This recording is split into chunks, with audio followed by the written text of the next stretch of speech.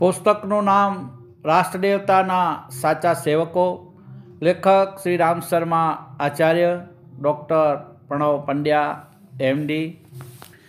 અધ્યાય છઠ્ઠો, ભારતીય જનતાના સાચા પ્રતિનિધિ લાલબહાદુર શાસ્ત્રી। કાશી વિદ્યાપીઠના એક વિદ્યાર્થી વેકેશનમાં પોતાના અધ્યાપક સાથે તેમના ગામડે ગયો અને ત્યાં કેટલાક દિવસ રોકાયો।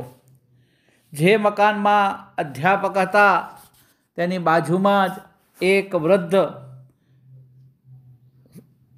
સંગીત પ્રેમી સંત કબીરનું ભજન ગાતા હતા કે જીની જીની બીની ચદરિયા, यह चादर सुनकर मुनि ओढ़ी, ओढ़ी के मैली कीनी चदरिया, दास कबीरा जतन से ओढ़ी, ज्यों की त्यों घर दी चदरिया।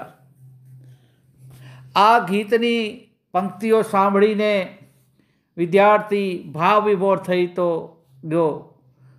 जाणे के तेने समाधि लागी गई होय तेम तेमां एकवार एवी समाधिमां खोवाई गયેલા કે અધ્યાપકે તેમના ધ્યાન ભંગ કરતાં પૂછ્યું, શું વિચાર કરે છે?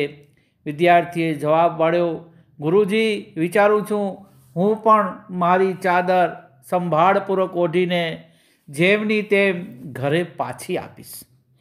અધ્યાપકનું મન પ્રફુલ્લિત થઈ ગયું। ઉત્સાહપૂર્વક કહ્યું, ઘણા જ જતનથી ઓઢજે દીકરા।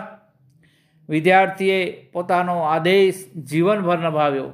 ક્ષણિક આવેશમાં આવીને કેટલાય લોકો આદર્શો અને સિદ્ધાંતોના વંટોળા રસ્તા પર આગળ વધવાનો સંકલ્પ તો કરે છે, પરંતુ કેટલાક લોકો દૃઢતા અને માનસિકતાના અભાવે તે સંકલ્પથી વિચલિત થઈ જાય છે।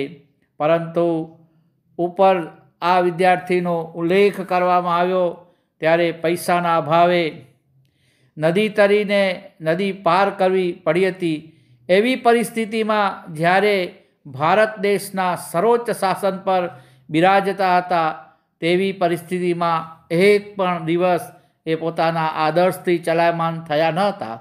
આવા સંકલ્પમાં વિજયી, દ્રઢ, લોખંડથી વધારે કઠોર અને મીણથી પણ વધારે નરમ વ્યક્તિત્વવાળાનું નામ હતું લાલબહાદુર શાસ્ત્રી। લાલબહાદુર શાસ્ત્રીનો જન્મ 2 ઓક્ટોબર 1904 મુગલસરાયના એક સામાન્ય કુટુંબમાં થયેલો। તેના પિતાજી શ્રી શરદલાલ શ્રીવાસ્તવ એક સામાન્ય અધ્યાપક હતા। અધ્યાપન કાર્યથી જે કાંઈ વેતન મળતું તેમાંથી પરિવારનું ગુજરાન ચલાવતા અને જરૂરતવાળા ગરીબ વિદ્યાર્થીઓને મદદ પણ કરતા। શ્રી વાસ્તવજીના શિષ્યો તેમનો ખૂબ જ આદર કરતા હતા અને તેઓ પણ શિષ્યોને પુત્રોની જેમ પ્રેમ કરતા હતા। કેટલાક વાર વિદ્યાર્થીઓ રાતના મોડે સુધી તેમની પાસે અભ્યાસ કરતા હતા। આવા સહૃદય, ઉદાર અને ચરિત્રવાળા શ્રી વાસ્તવજીનો પ્રભાવ લાલબહાદુર શાસ્ત્રી ઉપર પડ્યો હતો, પરંતુ પિતાની છત્રછાયા લાંબો સમય ટકી નહીં। તેઓ પોતાના લાડલાને નાની ઉંમરમાં છોડીને જતા રહ્યા, સ્વર્ગવાસી થયા। ઘરની આર્થિક સ્થિતિ તો પહેલેથી જ નબળી હતી અને એમાં હવે વધારે નબળી પડી ગઈ, તો વાત્સલ્ય મૂર્તિ માતાજી રામદુલારીનો જ આધાર રહ્યો। તેમણે એક બીજો સહારો ખોડી કાઢ્યો કે પુણ્યમયી ગંગાનો। કલાકો સુધી તેઓ ગંગાના કિનારે બેસી રહેતા અને ગંગાની વાતો કરતા હતા। તેમણે ગંગામાં જ તરવાનું શીખ્યું, જાણે કે જીવન સાગર તરવાનું શીખતા હોય એ રીતે ગંગાના ખડકો પાસેથી તેમણે જીવનમાં આવનારા સંઘર્ષોને સહેવાનું અને તેના પર વિજય મેળવવાનું શીખ્યા। ભલે ગમે એવી પરિસ્થિતિ રહી હોય, પરંતુ તેમનામાં સ્વાભિમાન તો ઠાંસીને ભરેલું હતું, જે પોતાને લાછન ન લાગવા દેવા માટે ક્યારેય કોઈની મદદનો સ્વીકાર ન કર્યો હતો। સને 1916ની વાત છે, જ્યારે તેમની ઉંમર 12 વર્ષની થઈ હશે। એકવાર ગંગાને કિનારે પોતાના મિત્રો સાથે મેળો જોવા ગયેલા. પાછા ફરતી વેળાએ એમની પાસે એક રાતી પાઈ પણ ન હતી, જેથી નાવિકને આપીને ગંગા પાર કરી શકે. તેથી તેઓ કિનારા પર જ રોકાઈ ગયા. મિત્રોએ પૂછ્યું એટલે જવાબ આપ્યો કે હું પછીથી આવીશ. જ્યારે મિત્રો ત્યાંથી જતા રહ્યા ત્યારે લાલ બહાદુરજીએ ઘણો લાંબો પટ સામા કિનારા સુધી તરીને જ પાર કર્યો. શાસ્ત્રીજીના પિતાના અવસાન થવાથી માતાજી તેમને લઈને નાનાજીને ઘરે આવ્યા અને નાનાજીના સ્નેહ સંભાળ નીચે અભ્યાસ માટે હરિશ્ચંદ્ર સ્કૂલમાં દાખલ કર્યો. જે દિવસોમાં હરિશ્ચંદ્ર સ્કૂલમાં અભ્યાસ કરતા હતા તે દિવસોમાં ગાંધીની આંધી આવી અને આખા દેશમાં અસહકારની હવા ફેલાઈ ગઈ.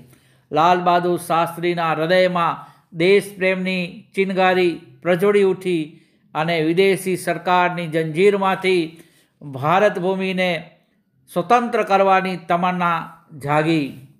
અસહકારની ચળવળમાં ભાગ લેવા વિદ્યાર્થી જીવનમાં જ જેલ યાત્રા કરી આવ્યા. જ્યારે જેલમાંથી મુક્તિ મળી ત્યારે માતાજીએ સમજાવ્યો કે આપણે આ ચક્કરમાં પડવું ન જોઈએ.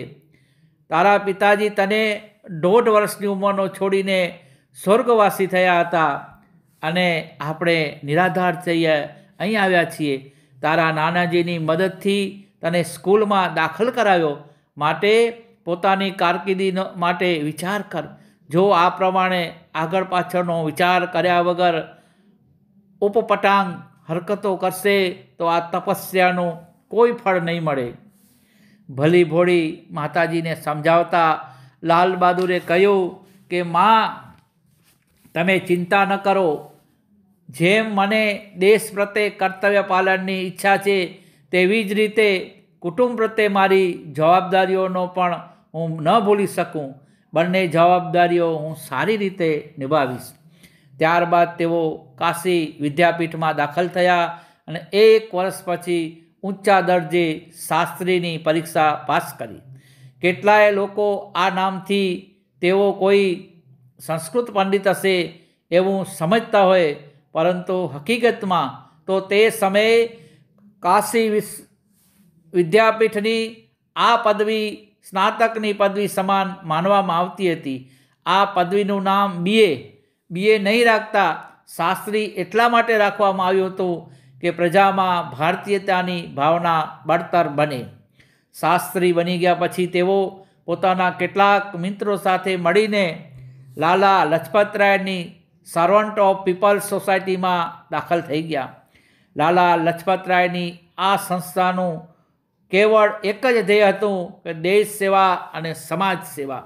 સંસ્થાના સૌ સભ્યો પોતાનો બધો જ સમય સોસાયટીના કાર્યમાં ખર્ચતા અને સોસાયટી તરફથી તેમને નિર્વાહ પૂરતું મળી રહેતું, જેના દ્વારા પોતાના પરિવારનું ભરણ પોષણ કરતા હતા.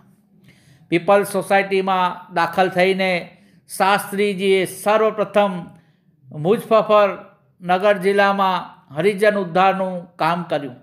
કેટલાક દિવસો ત્યાં કાર્ય આગળ ધપાવીને તેઓ અલ્હાબાદ આવી ગયા અને ત્યાં ખેડૂત સત્યાગ્રહમાં તેમણે ભાગ લીધો. તેમણે અલ્હાબાદમાં જ કોંગ્રેસ સંગઠનમાં પદાર્પણ કર્યું અને જિલ્લા કોંગ્રેસ સમિતિના મંત્રી બનાવ્યા. પહેલાં સન 1927માં તેમના લગ્ન લલિતાદેવીની સાથે થઈ ગયેલા હતા. તેમના જીવન સાધનામાં લલિતાદેવી અપૂર્વ સહચારિણી સાબિત થયા.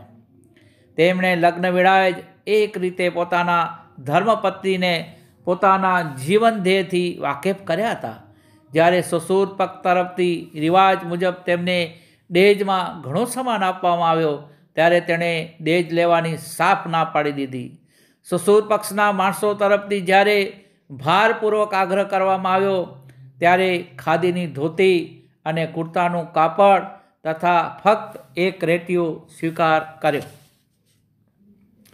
કોંગ્રેસ સંગઠનમાંથી સોંપવામાં આવતું હરેક કાર્ય તેઓ પૂરી લગનથી કરતા. તેમના માટે તે કાર્ય જાણે કે ઈશ્વરની ઉપાસના સમાન બની જતું.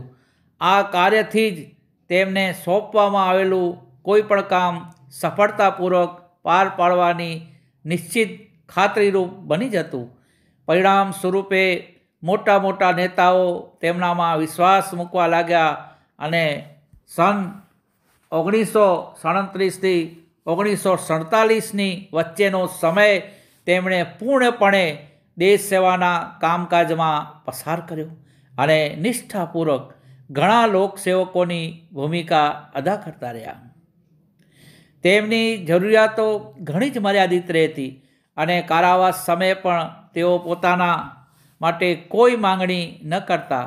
તેમના મિત્રો જેલમાં નાની નાની ચીજવસ્તુઓ અધિકારીઓ પાસે માંગતા અને મેળવવા માટે વિનંતી કરતા, આજીજી કરતા અથવા તો જીદ કરતા. ત્યારે શાસ્ત્રીજી પોતાની વસ્તુઓ બીજાને આપીને ખુશ રહેતા હતા. એકવાર એણે પોતાનો સારો લેમ્પ પોતાના મિત્રને આપી દીધો અને પોતાના વાંચનનો શોખ કડવા તેલના દીવા સામે બેસીને પૂરો કર્યો. જ્યારે મરજી પડે ત્યારે પોતાને કોઈ પણ સાધન સગવડ વિના રહેવું અને કોઈ પણ પ્રકારના અતિરેક વગર વ્યવસ્થિત રીતે રહેવાનું તેમની એક ખાસિયત હતી. તેમની આ ખાસિયત ઉપર જેલના અધિકારીઓ તો નવાઈ પામતા હતા. તેઓ પોતાનો બધો સમય વાંચનમાં પસાર કરતા હતા અને ઘણે ભાગે લેખન કાર્ય પણ કરતા રહેતા. જેલમાં તેમણે મેડમ ક્યુરી નામનું એક સુંદર પુસ્તક લખ્યું. સ્વતંત્રતા પ્રાપ્ત પહેલાંના સમયમાં રચિત પ્રધાનમંડળમાં તેઓ ઉત્તર પ્રદેશના ગૃહપ્રધાન બન્યા હતા. સંસદીય સચિવ પદે રહ્યા હતા અને જ્યારે ઉત્તર પ્રદેશના ગૃહપ્રધાન હતા ત્યારે તેમણે કોંગ્રેસના મહામંત્રીનો પદભાર પણ સંભાળેલો. લોખંડી પુરુષોમાં તેમની ગણતરી થતી હતી. ખરેજ, દુબળા પાતળા અને ઠીંગણા કદના સાધારણ દેખાવના વ્યક્તિત્વમાં કઠોર પરિશ્રમ, નિષ્ઠા, વિશ્વાસ અને જોતાં તેમને લોખંડી પુરુષ કહેવા યોગ્ય જ હતા.